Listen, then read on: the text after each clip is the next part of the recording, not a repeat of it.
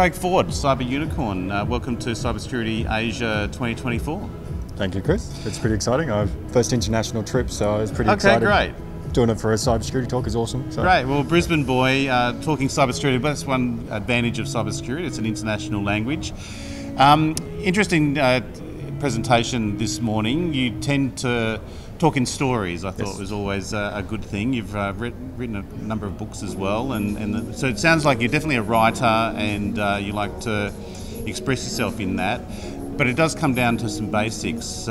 Maybe your key takeaways from your presentation this morning was on the shadows of a digital world. Shadows of a digital world. But yeah, what's your general takeaway for end users and organisations that you work with? And it does sound like you keep it to the basics as well. I do. I think it's quite important. I think a lot of organisations, they put in sort of those really flashy, blinky light solutions, like the really high level controls, and a lot of the time they spend a lot of money for these solutions, but they don't normally implement them properly. So normally what I recommend is most of the time is really focus on that core foundational basics first. Get the backups right, get your MFA right, get your foundation security patching and everything else right, get that solid.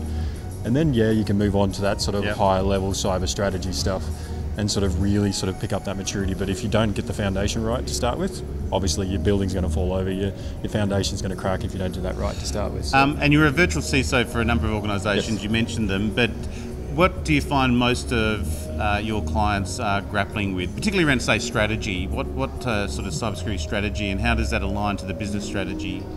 I think a lot of the organisations, I guess, for the theme of this sort of like this event is like around the AI. A lot of them, their users are wanting to start to use the AI and sort of integrate them into their day-to-day sort of operations and how they do work. But a lot of organisations are grappling with how they control, particularly around data.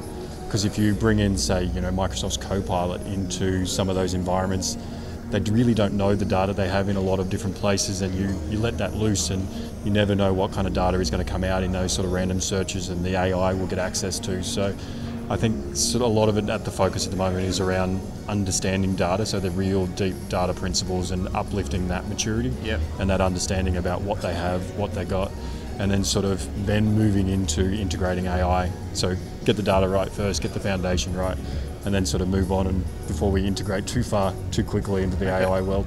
And who do you find you tend to deal with in the organisation? Are you dealing with the CEO or CIO, or do you tend to talk to the boards as well? It's sort of a little bit of both, because I do a lot of boardroom hypothetical kind of conversations and things like that. But generally, in most of those sort of vCISO engagements, I get a bit of interaction both on that board level, but my most interaction is probably more that C-suite, where I sort of integrate with the CIO or any of the sort of senior management team to try and sort of integrate that into their policies and their procedures and how they do things, and just probably more around some of the comments like I was doing on my talk this morning, and just around getting them to understand, stop and think about this. Is this really the right move for us security-wise, as well as our day-to-day operations? So have that security mindset a little bit, if that makes sense. And maybe a little bit about Cyber Unicorns. You've got Kyle here as well. He's from Melbourne, but maybe a scope of Cyber Unicorns now? Yeah, so Cyber Unicorns essentially was sort of born out of, I guess, my passion to sort of drive primarily that cyber education in your general public kind of space.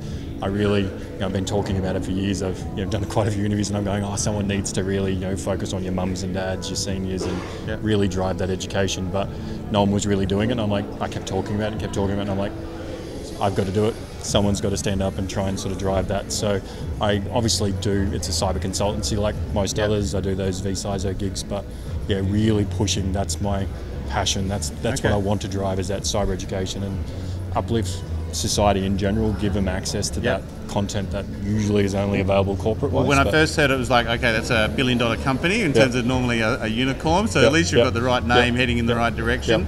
But Craig Ford, safe travels back to Brisbane. It's great to see you here in Kuala Lumpur, and enjoy the rest of Cybersecurity Asia 2024. Thank you very much. It's definitely a pleasure to be here.